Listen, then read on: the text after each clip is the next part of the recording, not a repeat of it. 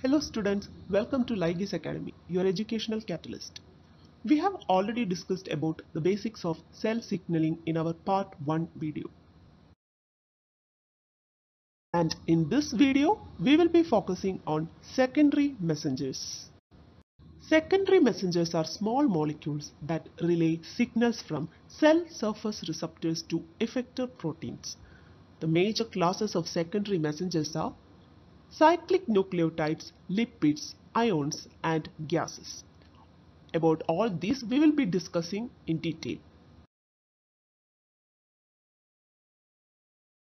The first type of secondary messengers are cyclic nucleotides, which consists of the two major secondary messengers, that is CAMP and CGMP. CAMP, cyclic adenosine monophosphate, was discovered by Earl W. Sutherland. CAMP is produced when G protein activates adenylyl cyclase. The downstream targets are protein kinase A, ion channels, etc. Compared to cGMP, CAMP has a very short lifespan. Now, let's have a look to the synthesis and functions of CAMP. The G protein activates adenylyl cyclase, which converts ATP to CAMP. So normally the G protein will be in an inactive state. Whenever the GTP binds with the G protein, the inactive G protein will become active, and the active G protein further activates adenylyl cyclase. Adenylyl cyclase is the enzyme which converts ATP to CAMP. So now we have CAMP. So what will the CAMP do? CAMP further activates the protein kinase A. So protein kinase A is already in an inactive state. So whenever CAMP is produced, CAMP will activate the protein kinase A. And the protein kinase A which is activated will further targets other protein molecules. For example, phosphodiesterase. The inactive phosphodiesterase will become active by the help of protein kinase A. The major effector proteins of CAMP are EPAC, exchange proteins activated by CAMP, and protein kinase A. So the major functions will be the activation of these effector proteins, that is the protein kinases and the EPACs, and thereby transducing the signals. So we have been discussing a lot about protein kinase A. What is a protein kinase A? Protein kinase A is an inactive tetrameric holoenzyme which is very essential in the activation of several proteins. Most of the protein kinases are CAMP dependent.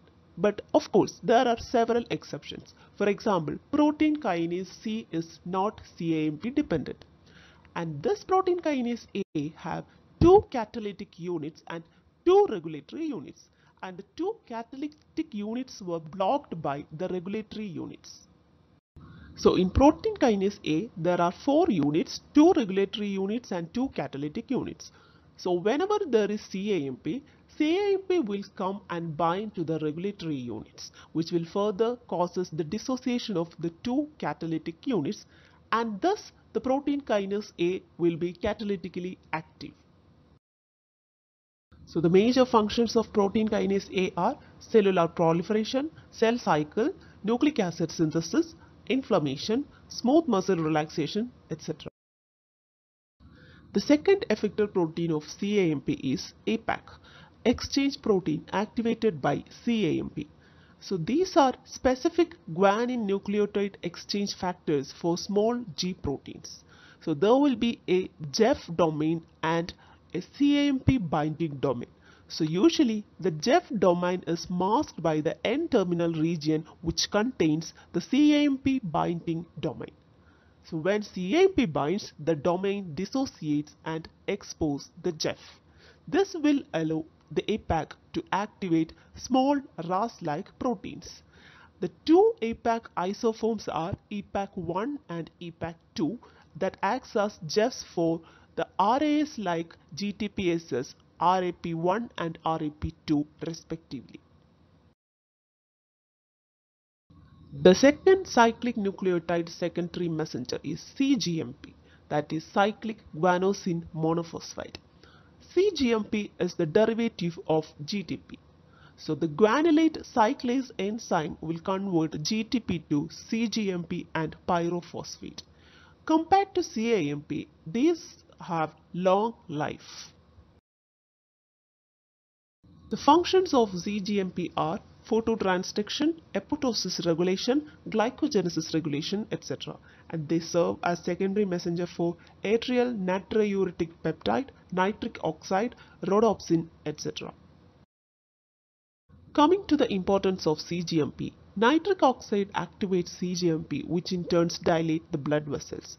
Moreover, in smooth muscle relaxation, the induction is mainly by increase of intracellular cGMP, activation of K plus channels, and the stimulation of cGMP-dependent protein kinase that activates the myosin light chain phosphatase in muscles. The second type of secondary messengers are lipids. Mainly, the products of lipid metabolism act as lipid secondary messengers. The two major lipid secondary messengers are diacylglycerol called as DAG and inositol triphosphate called as IP3. G proteins and receptor tyrosine kinases will activate phosphatidylinositol, which consists of lipids made of phosphate group, two fatty acid chains, and one inositol molecule. Phosphatidylinositol will further produces two phosphatidylinositol phosphates, PIP1 and PIP2. PIP2, that is phosphatidylinositol 4,5-bisphosphate, is located in the inner layer of plasma membrane. So whenever the hormones and growth factors bind to the G protein coupled receptors, it will activate an enzyme called phospholipase C. This phospholipase C will further hydrolyze PIP2 to form the major two secondary messengers DAG and IP3. Moving on to DAG, diacylglycerol, which stays in the plasma membrane and activates protein kinase C. So basically, DAG acts via protein kinase C. The protein kinase C will further activate other protein targets. Diacylglycerol is also a source for prostaglandins and a precursor of endocannabinoid 2-arachidonyl glycerol. The second major lipid secondary messenger is IP3, inositol 1,4,5 triphosphate. As we have said, the DAG will stay behind the plasma membrane, but in case of IP3, they will move to the cytosol. And in the cytosol, they bind to ligand-gated calcium channels, and the calcium channels will open and helps in the release of calcium ions. The third category of secondary messengers are ions, for example, calcium, magnesium ions, etc. But the most widely used ion is calcium ion. And calcium ions are important in the muscle contraction, neurotransmitter release, etc. Usually, the intracellular calcium level is maintained at a very low level compared to the extracellular compartment. The calcium pumps export calcium ions from cell to the outside. So it is usually maintained by the plasma membrane calcium ATPase and endoplasmic reticulum calcium ATPase. So why this calcium is excluded from the cytosol?